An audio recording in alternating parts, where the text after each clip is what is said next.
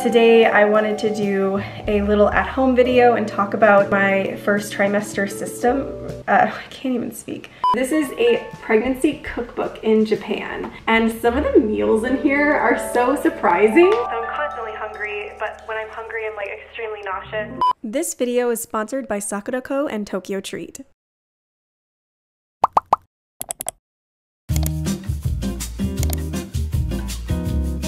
Hello everyone. So we're gonna try to vlog today. I don't know how this video is gonna go. The next video after this one is actually going to be everything that we've gone through prior to this day. But today I wanted to do a little at-home video and talk about my first trimester system. I can't even speak.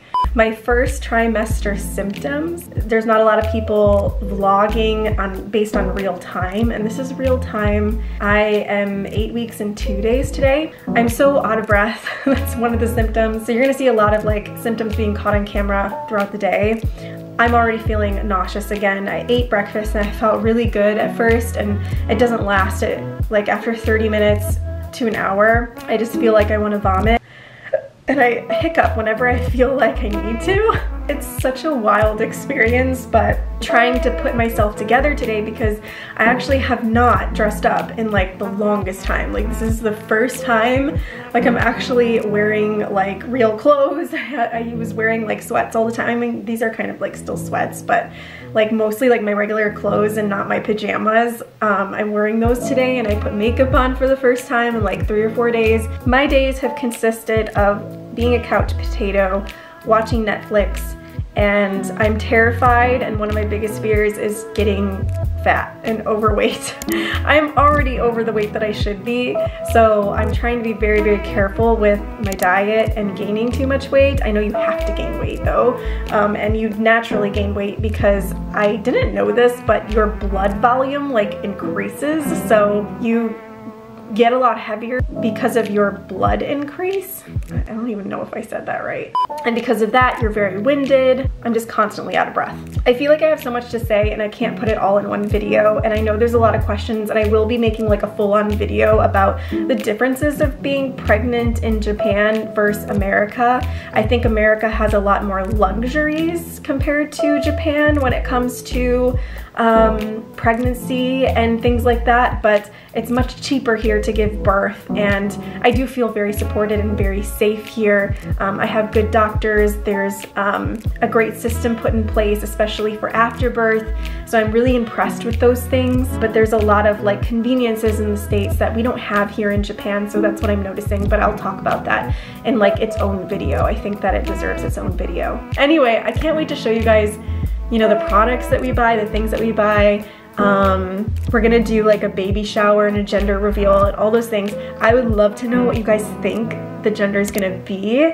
I'm saying boy because my husband keeps saying girl. Like I'm okay with having both or any, oh my god, please don't be twins. I don't think it's twins. I think my doctor would have caught that by now. I'm okay with either gender. We do have names that we've picked out, which I'll talk about in another video. But yeah, let me know. Don't say things like, you know, I hope or I wish, because I want my kids to see these videos someday and they might read the comments or something and be like, oh, everybody wished it was a boy. I'm not a boy, I'm a girl. Like, just say like, oh, I think, or I'm guessing it's a boy or a girl. And yeah, you guys will find out at the gender reveal video. So I need to take a break now.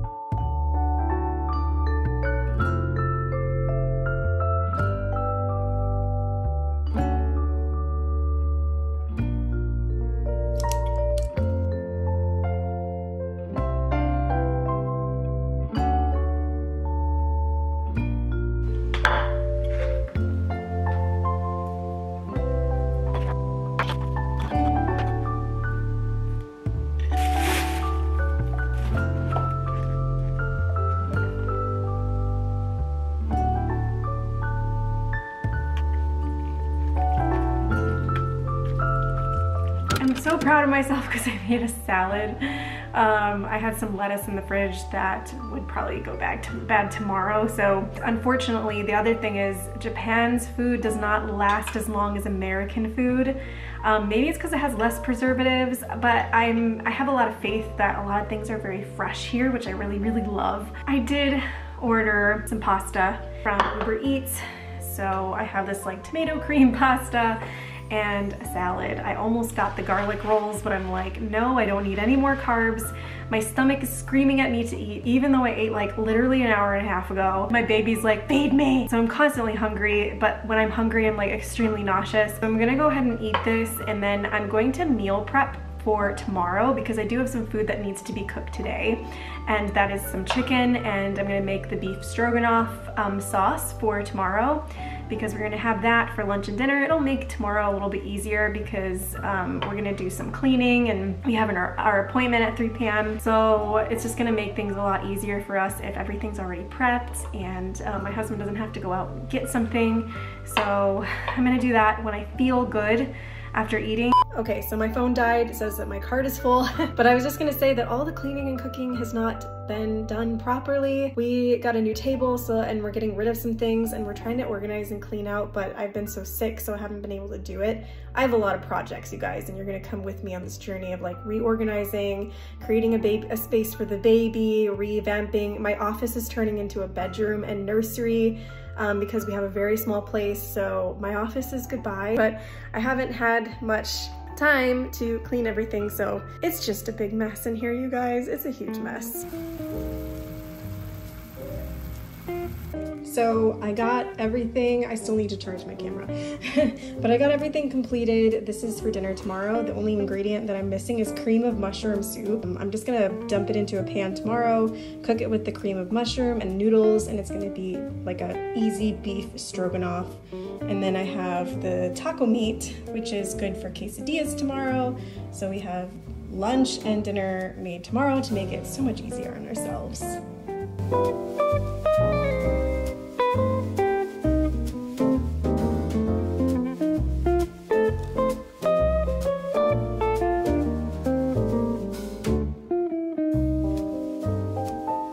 We interrupt this program to bring you some exciting boxes this month from Tokyo Treat and Sakura Co. If you don't know what they are, these boxes are subscription Japanese snack boxes. Tokyo Treat has more seasonal, limited edition, modern day snacks and candy, and the Sakura Co box has more of a traditional taste, where you'll get a variety of authentic Japanese snack items that include some Japanese tea and my favorite, a homeware item within your box. For this month's themes, Tokyo Treat and Sakura Co both have tsukimi themes with a special box design. Tsukimi, or moon viewing, is a Japanese festival for the autumn moon in September, expressing gratitude for good harvest and hoping for another good year. Tokyo Treat invites you to join them in celebrating tsukimi through the Moon Festival Munchies box, which contains a variety of seasonal and exclusive Japanese snacks inspired by tsukimi. This includes the Salt Lemon Kit Kat, Mikan Mochi, and Full Moon Pon Crackers. Meanwhile, Sakura Co celebrates tsukimi through its Kyoto Moon Festival box. Partnering with the local Kyoto government, they invite you to experience the cultural and culinary rich snacks of Kyoto, the birthplace of Japan's tsukimi celebration. All snacks pair excellently with Gion Tsujiri Hojicha tea in this month's box. Unfortunately, I can't try the tea because I am pregnant and I can't drink a certain amount of caffeine, but I can tell you that Hojicha tea, which is roasted green tea, is probably one of my favorite types of tea in Japan. So I am like super excited about these. Like, they're animal crackers and they're like frosted. I have to try these. These are so freaking cute. I used to eat animal crackers all the time when I was a kid. I'm not even craving sweets, and I open this bag and I'm just like, it smells like childhood. Oh my god. I'm not even craving sweets. Pregnancy dessert right here. I love how it says like the allergens on here. In the book, it tells you what it may contain and the allergens of it. Yeah, my husband's gonna love the Kyoto Hojicha latte pudding, so I'm excited to give that to him today. So these are from the Tokyo Treat box, and they're just little mochi snacks. This is so like nostalgic as well. Like, it tastes like one of those like orange ice cream pops I used to eat when I was a kid. This is by far like my favorite box. Use the code Kelly to get $5 off your first Sakura box or Tokyo Treat box.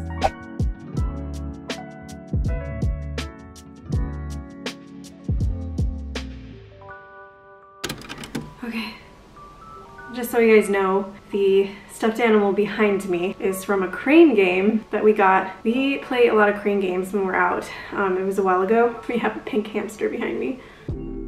I've been trying to drink way more water. I do have a question though. I have struggled with severe asthma since I was a kid, and ever since I had COVID, my lungs have never been the same. It's been a life-changing thing for me when it came to COVID. My lungs are just very different. My asthma got forever worse. I am currently taking asthma medication, Advair, and according to my aunt who is a nurse and my best friend who is a pharmacist in the States and my doctor, Advair is okay for pregnancy and safe for pregnancy. But I just love to hear if any moms out there have asthma too and have taken Advair as well. In Japan, it's called Advair. So I'm just curious if anyone has struggled with asthma during their pregnancies and how that was for you. I'm a little nervous about it. It just helps to hear like other people's experiences that, you know, are similar to you. Like even food allergies and intolerances and like stuff like that through pregnancy. That's always scary for me. The last two things I really wanted to share. This video is like more of like an update video. I feel like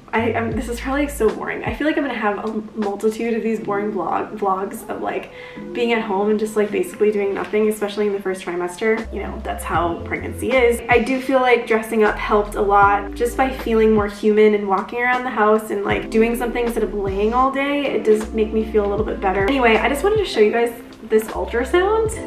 I don't know if you can see it.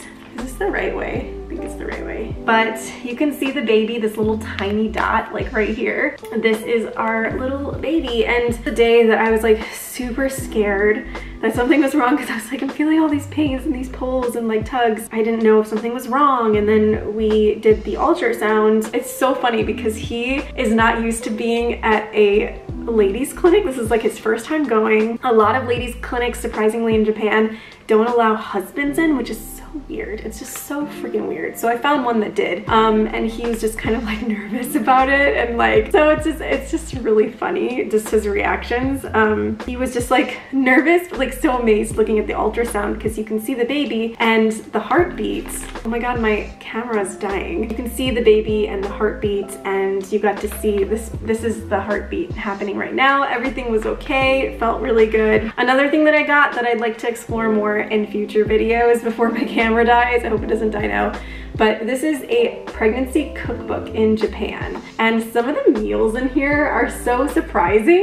Okay, my camera died, but we can see a little bit better inside here. Okay, so this is what I was talking about. Like, these are all like Japanese dishes for pregnancy, and it goes through each trimester, which is kind of interesting. A lot of it has soy, but I can substitute it. But it all looks so good, like sukiyaki. So I'm probably gonna go through this book and just like earmark the ones that look really good to me, and like my husband and I can pick some meals and we can make some this week. But I thought it was really interesting to share. Everything looks so good in this cookbook, but literally that's what Japanese women do. They don't get these like frozen meals. They just make everything from scratch, even though they're feeling like super sick and tired.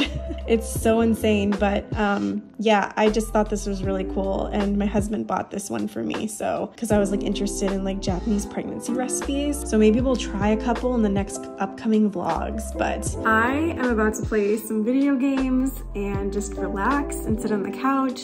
I'm starting to feel really sick again. The pasta kind of sustained me for like a couple hours, 2 or 3 hours. So that's good, but now I'm just like feeling nauseous. I think this is gonna be the end of the vlog for now. I have a few projects that I wanna do when it comes to organizing things. We're gonna do like a big Daiso haul. We're gonna turn my room into like a, my office space into our bedroom and baby space, and just kind of get everything organized and cleaned in the kitchen and just get ready for baby. Like, this is just insane. Anyway, trust my body. I believe in it. I know that everything's going as planned. It was such a relief to hear the heartbeat and see the baby. And tomorrow is the next appointment, so crossing my fingers that everything is gonna be okay. I will see you guys in the next video.